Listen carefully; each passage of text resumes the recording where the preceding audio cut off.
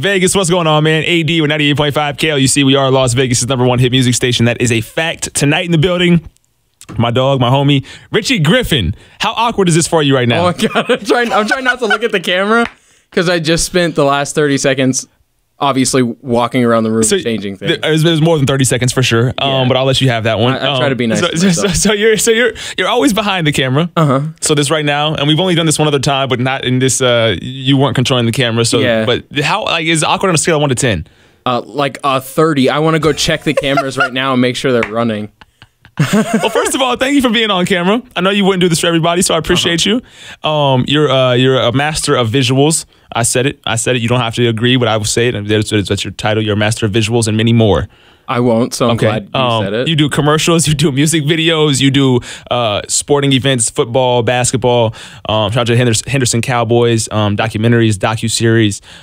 You do anything that involves a camera, photography too. When did you get started using the camera? Like what got you into it? I think that the first time I started using a camera was when I went to college, and I went to college because I was really into music and that degree wasn't available. And the closest thing was a digital media production degree. Right. So, I went to work on that to get access to the things I wanted to use, and obviously ended up developing a love for both. And obviously I still do both professionally now. Facts. Because you do audio, you do like vocal production, voiceovers, commercials, things of that nature. But then you obviously do visuals full go. You work for Terrible Herbst. Yep. And your title at Terrible Herbst is? Director of Media Assets. I'm basically a content producer. Okay. Got you. Yeah. That makes sense for what you do. So like if you're the person and you're getting gas and you hear someone talk to you, that's 99 times out of 100 me. Yes. It scared me one time when I forgot that you were that person on the pump. I don't always look at the gas station I go to. Forgive me. I just pulled up one time. And I'm like, oh, that's Richie's voice. Oh, snap. Where's he at? Oh, he's on the gas pump. Okay, let me text him. Put it on my Instagram story. So super dope. You mentioned music. You used to be a rapper. I did a lot of things. I've done things in my life. I'm trying to keep this a conversation that we know we're having on camera and not one that we would have off camera. No, I mean I did some things that I'm proud of. That I don't mind showing people. Absolutely, but that was something I did. Sorry. Why did you stop making music? I should say there were a couple reasons, and one was that I actually started boxing, and I boxed a lot. Wow. For 3 or 3.5 years. That's how I met Cody. Got you. Shout out to Cody Crowley. What's up, the Crippler? So when I started boxing, I don't think I do anything less than 100%. So I was like going 100 for a long while. And that's a large reason of why I stopped. The other part was once I got to the finishing part of my college, it had to be like an all focus kind of thing. And then by the time I graduated college, I obviously already had kids. So I was like, I don't know how, like, you spoke to Jovi Jove. I don't know how he does it with I don't understand it at all, but man, I've probably done 2 or 3 tracks since my kids have been born, so that's like 10 years. So right. So being a music head, do you, or having made music, do you have a certain genre, a certain artist that you listen to like more than others when you do have time to listen to music? As far as rap goes, music in general. I mean, I don't mess with anything from today. I just don't. Right. I'm not saying it's bad. I just don't. I'm not into it. My kids are. But I listen to a lot more of like alternative type of music when I'm just kind of browsing. Obviously I listen to 98.5, but when I'm just picking my own music, that's usually what I end up on. Your voice is also on 98.5. Yeah, it is sometimes. And more recently than ever, people have actually noticed and asked me about it, which is... Is that your voice? Yeah, they do. It's like, hey, I heard something on 98.5. You sound like a weirdo, but I thought it was you. I think you sound great. Sure enough. Yeah, no, I appreciate it. And I'm not gassing you either. From producer, like I think you sound amazing. Yeah, I appreciate it. And that actually, it means a lot when people say that. So it does. I appreciate it. Thank you. I'm a fan of all the way well. I've done a lot of voice work lately. Like a lot more than I ever thought I would do in my life. Right. I started voicing for a viral video company called Bestie. Okay. And it's funny things. It's like zodiac signs that work well together and 10 signs that your liver's failing or whatever. Things like that. But honestly, I really enjoy doing it. I don't know why. It's nothing. It's not like groundbreaking, but I just enjoy doing it. That's all that matters. And one of them almost has 1 million views. So I'll count that. Yeah. I'll count that as a success. You're gonna be a viral sensation here. I certainly hope so. Yes. Because everybody needs to know which zodiac pairings work well together. It's true. So we just got done talking to Jovi Jove and Goliath Cruz. They have a project out called Self-Sufficient.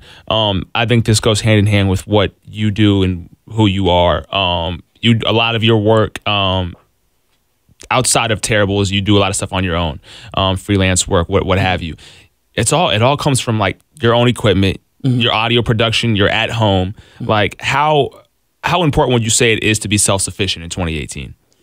I mean, I guess it's one of those fine lines. It's really easy to say you want to do everything yourself, which I am 100% guilty of that. That's why I know what I know, is because when I was 16, someone told me Pro Tools is what you need to learn. Right. So I went and learned it. And, and even after you get a degree in film, you don't know everything. Everything changes every 6 months. So obviously you need to learn that. You have to continually work at it. But there is a point where you can be shooting yourself in the foot trying to do things for yourself, where there are people who want to help you get to your goals. Right. Which is funny that I say that, because that's who I am. For different people. For me. Is like, yeah, like had you just said, no, I'm just going to do it all myself, then we would never have, this type of relationship that we do. So I thought about this prior to our conversation too. I'm like, we're going to talk about this too.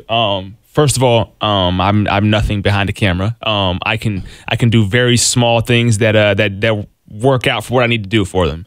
I mean, you posted a really good dance video. I'm done with the dead arm dance. I mean, it was great. Shout out to Paulie, man. He's the curator behind all of that. He was probably the best one if everybody could just focus on him.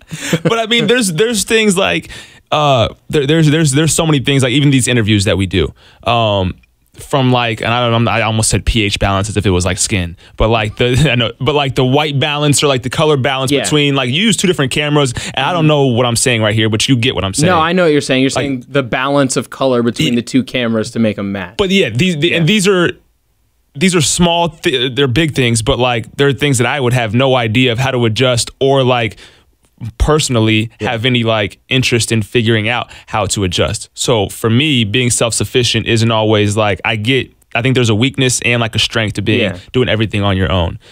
If I try to do all that on my own, I'd be wasting my time. I feel like all my time and effort be towards that. Whereas, okay, I know Richie, this works out perfectly.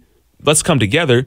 I can pay Richie to do this, and it's a beautiful thing, and I don't have to worry about touching anything, whereas Richie knows exactly what he's doing, how to make this perfect. It's beautiful. Well, and then your job becomes focusing on what you're doing. The interview or the event that we're at. Right. Whereas you kind of spread yourself thin if you do things. And that's the same in film. Like in film, there's a person who lights, there's a person who literally just goes and gets things so that person can focus on lighting. Okay. You know what I mean? There's a person who focuses the camera. There's a person who frames it. And then there's a director who just sits back and makes sure that everybody's doing it in a way that's cohesive. Right. So you're talking about like 5 people within 5 feet of each other that even now, we're doing all of those jobs. So you can break it down, and that's how you become, that's how you get such a professional product. Right. Is by letting people focus on what they need to be great at. Okay. But at the same time, there's always something to be said for a thirst for knowledge. Right. While not spreading yourself too thin. Do you think you spread yourself too thin? All the time. Okay. All the time. I was gonna say yes, but I don't. Obviously, not with you 24/7. But at the same, I guess I try to keep my projects something that, for one, make me feel fulfilled, and that I want to be successful at. Right. Where I become too thin is where I have, obviously, that the whole football thing is a large amount of time, and then the work that I do voicing for Bestie is a large amount of time, and obviously I have a full-time job that is always the focus, is to grow the company. And then, we pick up things in between those, and eventually there's just not enough minutes in an hour or hours in a day or days in a week. That's where but that's all a balance thing. And, And, I don't feel like I've really reached the limit yet. But yeah, sometimes I do feel like I've spread myself. I mean, you're a goer. There's times where I don't know like how or when you sleep. I mean, you've got 3 beautiful boys, beautiful wife, beautiful family. You've got a dog too in there. Yeah. And you're doing all these things. Had to throw the dog, and dog's a responsibility as well. And you're doing all these things, but you make it happen. I think that's the biggest thing is you figure it out and you make it happen. Yeah. From the outside of looking into Richie Griffin's life, you make it all happen. I think it's different. It depends on what you got going on. I feel like this is a good example of the people that you interview here. If you want it, you need to go get it. Facts. You have to just go get it. Yes. I think film's a lot like that, and it's not necessarily like you just got to outwork everybody. It's not necessarily that. It's just exploring your craft and finding out what you're good at, what you're comfortable at, and being able to put yourself in a creative space so that you can continue growing. Until you find your niche of where you're supposed to be. Right. And I don't know if you ever actually find that, but you're supposed to not stop looking. I know that. Yes. So that's just kind of what I've done. So we've spoken before, and I know that your favorite thing to shoot is the football games. Yeah. I believe, right? Henderson Cowboys. I mean, obviously football in general, but your boys play football, so that works hand in hand. Yep. What is something that you haven't done that you want to get into? I don't think it's necessarily something I haven't done, but it's at a level I haven't done it. Okay. So, obviously I've shot tons and tons of commercials. I've made tons of motion graphics commercials and voiced them, but I would love to put myself in a position where, I have that team of people to rely on to put in different positions to make sure that we get the most professional product we can. Okay. So that then I can understand the difference between what I do and what they do. Right. And that's the end goal. I don't know how close I am to that, but there's people out there that I know that I would love to just kind of, grab on their coattails and just see how they do it. Right. Just to understand.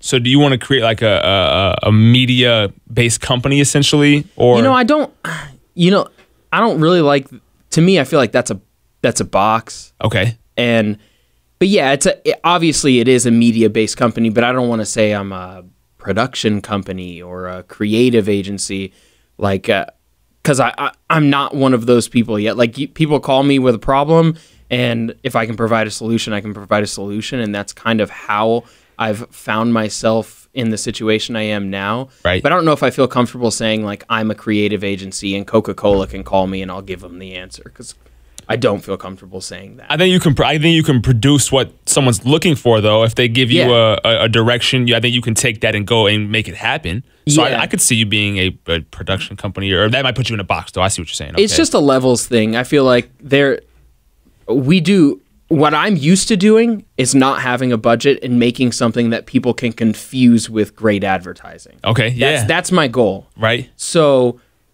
to have that budget, to have that big budget is a lot of pressure. And I think without ever being with someone who's done it that way, I wouldn't feel comfortable taking someone's money to do it. I would be like that guy where they're like, hey, we have a $50,000 budget. He's like, well, if you can give me 10, I'll get it done for you. Like I would be that person. Okay. So I guess that's kind of what but I've done a really good job thus far in my career of not having anything and giving people something that they say, hey, I feel like, you guys really upped your game. And it was like, oh, well, thanks, I did it. Yeah.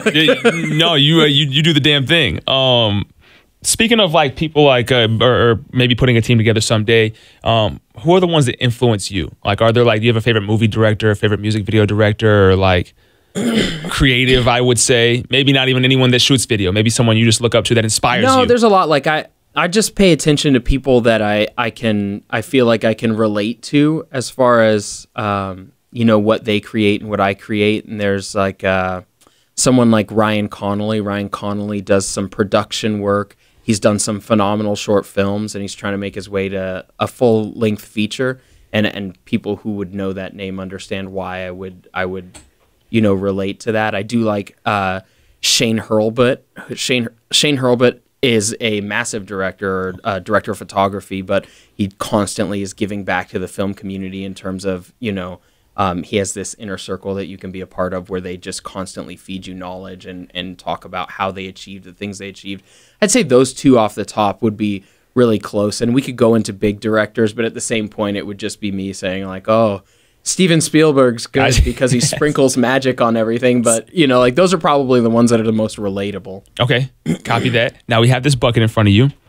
Cram's bucket, which you've seen a million times. Yours is a little light. It's kind of different than everybody else's, just because of who you are. We're gonna take it to the equipment side of things. So what you're gonna do is you're gonna pick a piece of paper out. You're gonna read what the piece of paper says. Too many P's going on, and then you're going to give your first thought to whatever that piece of paper says. So let's do it. Cram's bucket. Richie Griffin. Scarlet. Yes. So just the first thing I think of when I say Scarlet. Yeah. Scarlet Pro, is that what they're called? I don't. No, I think you would know what I'm talking about. The Scarlet Pro, it's an audio interface. Oh, see, I'm thinking about your camera with the red or whatever. Oh yeah. Okay. Yeah, you mind you, I don't know the camera stuff that well, so work with me. Yeah. Nikon camera. Okay. Wow. How would you rate these brands? That's what I'm getting at here. I mean, like, do you have a favorite brand to work with? I like to work with a Red camera, and after that, it'd probably be a Canon, and then a Sony, and then a Nikon can go sit in a corner. Okay, facts. What? Hey,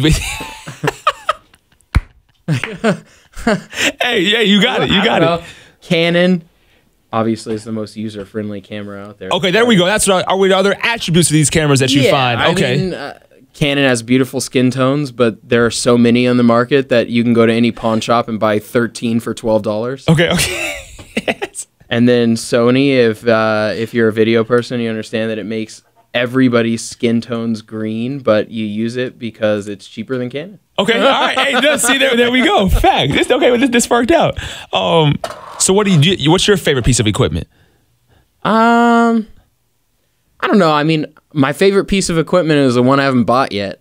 Which is what? I mean, anything. Like, I look at, before I had a Canon, I wanted a Sony. Then I got a Sony, and I wanted a Red. Now I have a Red, and I want an RE. It's just like, it's a never-ending... It's nonstop. Yeah, it really is. It's terrible for my financial well-being, but you can't help but look at something you haven't used before and imagine how it's going to give you something different that you didn't already have, which is definitely, now that I say it out loud, is just ridiculous. But you can't help but imagine it's going to. Right. Microphones are the same way. You look at a microphone you don't have, it's like $13,000, and you're like, that's got to make me sound great. I need that one. Yeah, I'm going to sound great if I get that one. And you get it, and you're like, well... maybe it wasn't the right pop filter. Right. Maybe a different pop filter. I would rather have that $13,000 back in my bank account. Yeah. Facts. Do you have a favorite software program that you like to use? Oh, yeah. I use the Adobe Cloud across the board. With the exception of audio, I use Pro Tools. Okay. I've always just been most comfortable in Pro Tools because I've spent just a lifetime using it. That reads. Yeah. Facts. What advice would you give to someone just getting started in 2018 doing what you do as far as like visuals are concerned, camera work? Yeah, if it's camera work, the most obvious answer is just do. You'll never feel comfortable. You just have to do. And it's kind of cliche because that's what they tell you in school, and you don't listen until you just start doing it. Yes. But I would just do something that you don't mind doing, or that, like check an idea with a friend and you're like, I want to do this, or like, no, that's terrible. I want to do this. That's kind of cool. Let's go do that. Boom. Once that's done, let's go do that. You just kind of keep checking yourself to make sure you're growing, but you just got to do things. It's not necessarily for money or for, figure out what you if it's your craft and there's people out there that just want to go get money, and if that's your case, you don't need any motivation. But if your goal is to be good at something, you just have to start doing it and then go a little further each time. Facts. So I dig that. That's what I would say. What is the next venture for Richie Griffin? Gosh, I really don't know. I've found myself doing so much voice work that I really would like to see how much further that can go.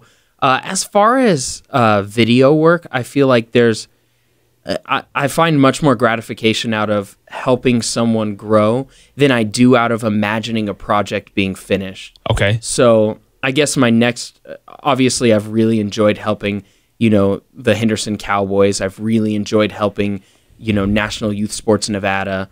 But, there's small business owners that always need help but can't necessarily afford what we're talking about. Right. And I feel like that would be a fun thing for me to find a small business owner that I enjoy helping and literally just climb on board and go 100% the way I do with most things. Straight up, 110%. Do you have a favorite project of all time you've worked on? So not favorite area to do. We know you like the Henderson Cowboys, but like favorite project. I mean, I think my favorite project I've done thus far is probably the docuseries for Cody. Okay, I feel like that was hard. It came out really well, and obviously him and Ibn both give me just this incredibly long leash to be creative. And sometimes we show up and I'm looking for direction, and they're like, I don't know, you're the video guy. Just do what you do. Yes. You do good things. Just do it. That's how I feel. But I really do. I really do like the way that project has turned out, even start to finish from the very beginning to now, because some of it becomes very poetic and it feels right when you watch it. So I think that would be my favorite one. Boom. There are some commercial projects out there that I've done that I'm very proud of, but that's probably as a whole, just as a chunk of things that I've done. That'd be best practice for me, I think. Do you ever want to shoot like a movie or like a I feel like a movie feels so overwhelming to think about, but to come out with like a really, really good short to kind of put out there to show people that I can probably, emulate a lot of what I see with less of a crew than most people do. That would be fun. I don't know. I guess I just get a kick out of fooling people into thinking that there's more going on than there is, Theater of the mind. Yeah. Facts. And where can the people follow you at, man? It's Rich Griff everywhere. Instagram, everywhere. Twitter, I believe Facebook. Yeah. Call me a liar. Yeah. Richie Griffin page. I don't know what the backslash is. I just type in Richie Griffin page. I can go change it. And how awkward is it going to be for you to edit this interview? Oh, absolutely horrible. I'll probably blur my face for the first 30 seconds. I'm going to cut out anything that feels just too unbearable, but I'm going to leave just the right amount of awkward in there. Yeah, okay, please. Yeah, facts. I'll get a kick out of it. First of all, thank you for doing this. Yeah. I've been wanting to do this for a while, so I appreciate you putting this on wax. And if you do need any type of visual, I'm telling you right now, Richie, whatever it may be, videos, event recaps, weddings, photos, whatever it is, anything behind the camera, this is your guy right here, Richie Griffin. I really hope you were in frame for that whole thing, because I really want to go check it just to make sure, but I'm sure you're good. There we go. Richie Griffin, my dog.